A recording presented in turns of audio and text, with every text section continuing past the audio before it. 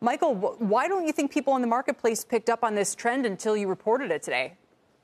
Well, I guess, yesterday's results were strong, and it certainly demonstrates that Aurora is on the right track. We started to deliver against our reset plan that we announced back in February, and it put us squarely on a path to profitability. We announced cost cuts and CapEx spending that was in line with guidance.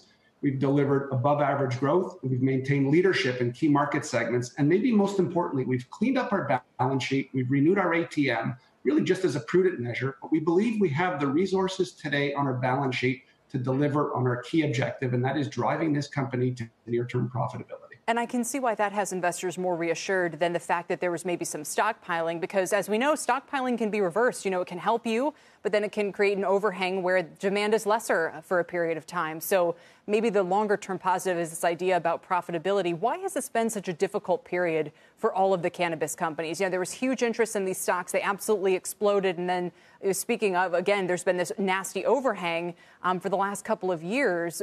Is it capacity? Is it pricing? Is it, regulation? What do you think is contributing to your profitability outlook now?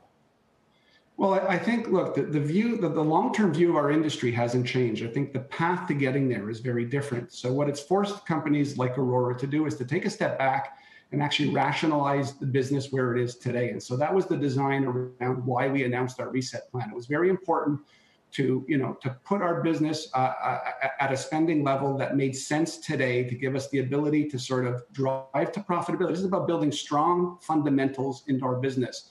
And delivering sustainable profits going forward. And we believe that's a strong foundation for which we can grow going forward. We spoke with Scott's Miracle-Gro yesterday, and, they had in some ways, a good plan to kind of work through the pandemic. They had put some thought into it, were able to kind of mobilize the workforce quickly. That was peak season for Scott's, obviously, when this happened. I don't know in terms of the trends for you guys, but this must have been a real complication for your workforce. What has it been like? What are your work levels like? Are you at full productivity? When do you expect to be back there? So we're so fortunate. I mean, cannabis was declared an essential service in Canada. So what that's allowed us to do is to maintain full operations throughout. Our employees have been tremendous, and I owe a deep amount of gratitude to our employees. We've put together a response team, a COVID response team, that has really worked very closely with our employees across all of our facilities to ensure they're safe, to ensure that we've given them the protective equipment that they need, and to really communicate with our employees to understand what is it that they need to do to first feel safe and to ensure that we can continue to remain fully operational. And we have.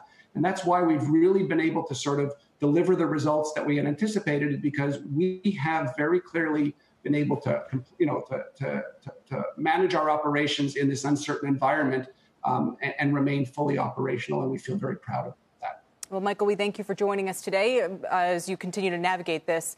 Thank you. Michael Singer is interim CEO of Aurora Cannabis. The shares, Tyler, up 75% today.